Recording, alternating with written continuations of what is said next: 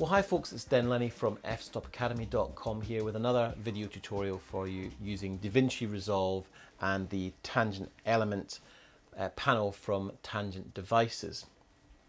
In the last video we looked at pulling a key using secondaries and using the knobs and buttons panel to adjust the parameters of the qualifier. In this video, I want to move into using power windows. So there are two ways to create a power window. Let's start by adding a new node. And what we want to do here is perhaps create a vignette. Now we can highlight using the items on the screen here, or we can use the panel and go to window. And let's say we just want to use a circular power window. Click on the circular power window, on or off. See there, off, on. And then what you can do is increase the size of the window. You can increase the aspect. So let's say we wanted to do that, and we wanted to soften that. I'll rotate it, soften it, and then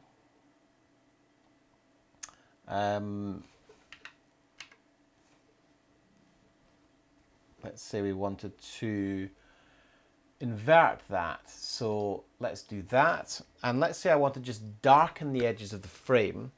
Then what I can do is, using my trackball panel, is just say, well, let's take the edges of that frame down. I'll make this quite dramatic. Let's look at what it's doing there. That's pretty severe, so probably a bit much. Let's see if we can look at the rotation on that.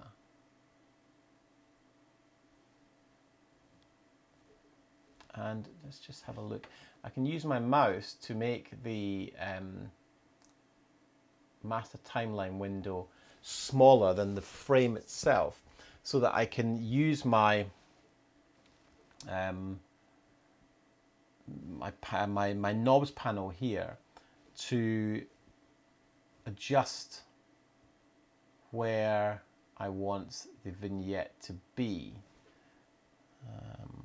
Let's just look at, wanted to rotate that.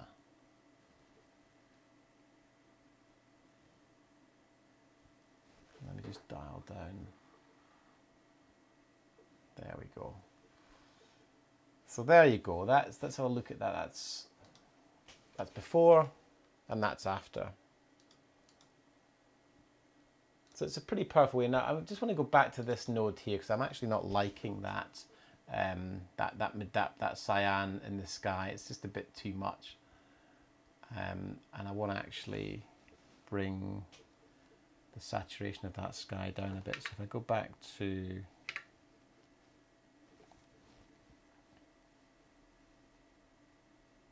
there we go, liking that, a bit more dramatic. So, you know, I can simply go back to that node very easily, and then just make that adjustment and come back here. And I've just got that little vignette happening on the go there. And at this stage, I want to talk to you about, you know, the fact that you can grab a still.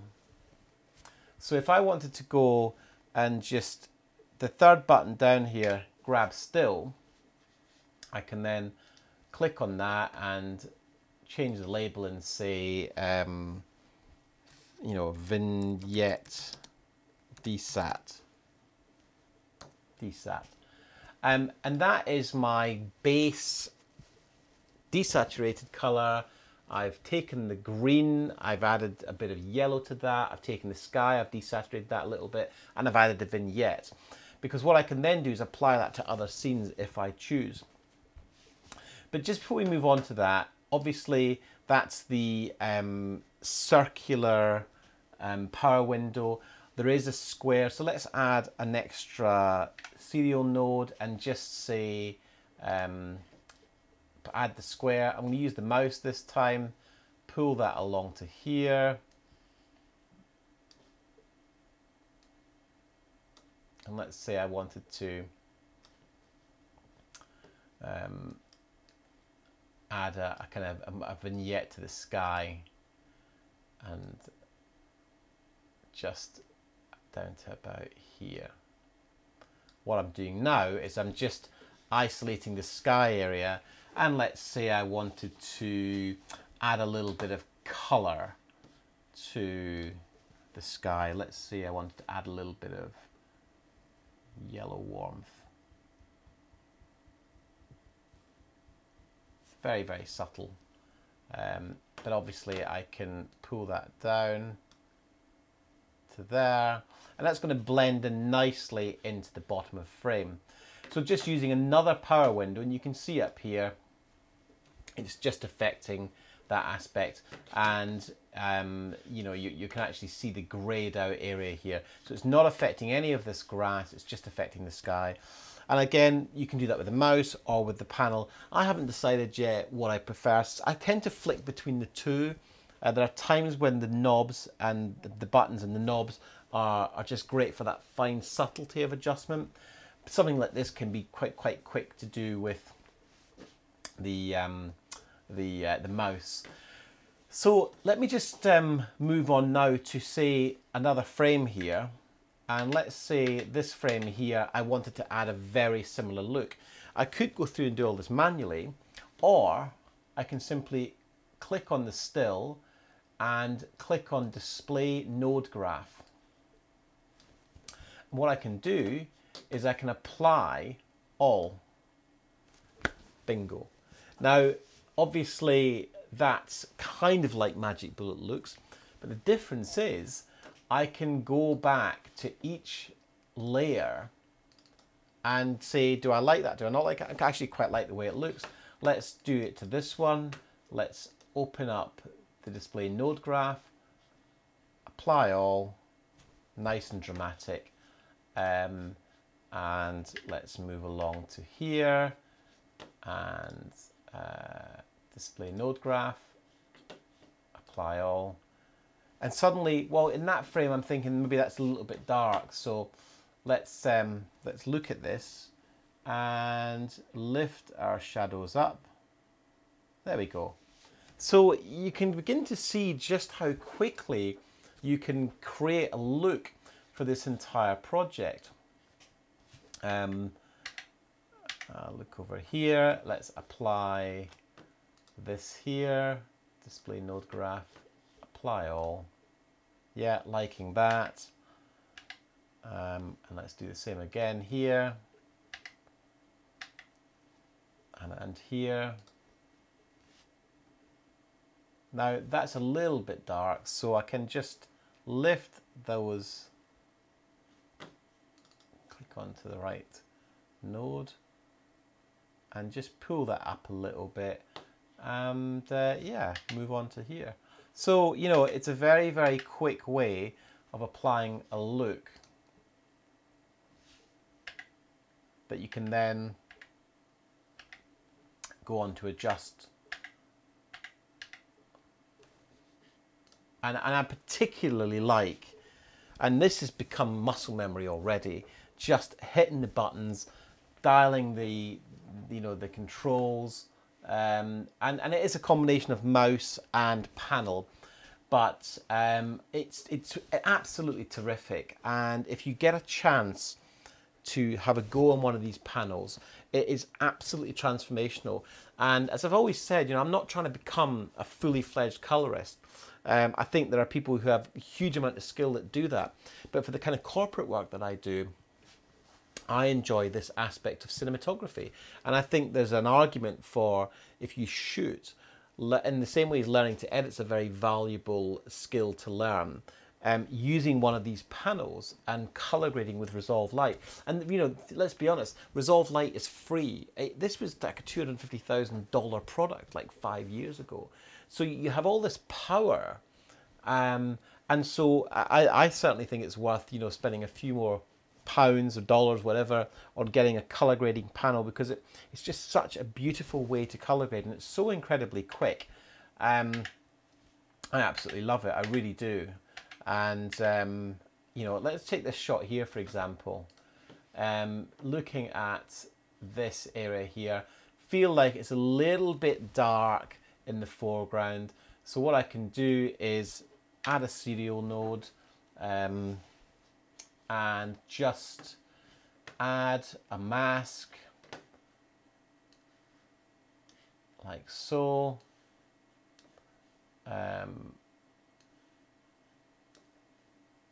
what I want to do is just move it down so that I'm just dealing with the green areas of the image. Move this up like so, so it's really soft. And it just, and basically, it's like a kind of reverse graduated filter. And all I want to do is lift maybe the midtones and lift the blacks up a little bit. And see that? Just adjusting that. And maybe put it a bit more saturated, a bit more yellow into it. There we go. See how quick you can do that, and you're just affecting that part of the image. It's absolutely, I can't it's hard to articulate how excited I am about having this power running off an iMac. You know, I mean, this entire system is not, I mean, it's still an investment, but it's not anywhere near the investment that one would have had to make even 5 years ago. And so I'm able to work in this studio here with an iMac on a Thunderbolt drive, running Resolve for free. These panels are like $3,000. And I'm able to work and create very, very quickly. And for me, it's just staggering to have that control and that power at your fingertips. And I do think that, you know, it's really quite exciting to be able to do that. So, you know, I strongly advise you to get a copy of Resolve Lite. You can get that at blackmagicdesign.com. Follow the instructions. It's very, very straightforward. Make sure your hardware's, you know, up to spec. You know, certainly the new Retina display MacBook Pros will run it. I've been running it on my MacBook Pro 17-inch, which is 2 years old, without too much trouble. And just have a play. Enjoy getting your head around the software. It's incredibly creative part of the process, and this panel is terrific. It really is. I've really found myself becoming, like anything, the more you use it, the more confident you get, the more your muscle memory knows where things are. I mean, I've still got a lot to learn here, but I've been using it for like 3 weeks, and so I can't say enough good things about it. And you know, get onto some color grading, and if you've been using Magic Bullet, give this a try and watch these videos, and you know, look at the other resources we've got on F-Stop Academy. And I look forward to speaking to you again at some point in the future.